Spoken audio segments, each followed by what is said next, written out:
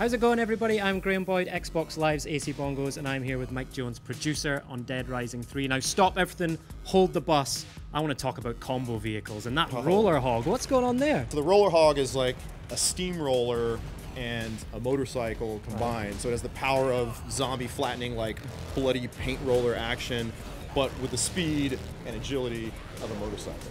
Amazing. So we're also seeing improvements to the weapon combo system, which we all know and love from Dead Rising as well, right? Can you tell us more about that? Yeah, so, you know, comboing weapons has always been a hallmark of the Dead Rising franchise.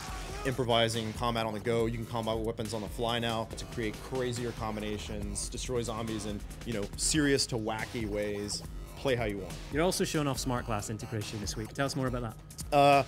Smart glass in Dead Rising 3 basically turns your cell phone into a cell phone. You can call in survivor support for backup, or you'll get calls on your phone, which are exclusive missions to Smart Glass. So it has this whole little world and fiction tied up in the Smart Glass experience. It's totally optional, but it's a lot of fun. I've also heard that the world in Dead Rising 3 is bigger than Dead Rising 1 and 2 combined. What is the kind of power of Xbox One bringing to DR3? Yeah, so working with Xbox One has been amazing.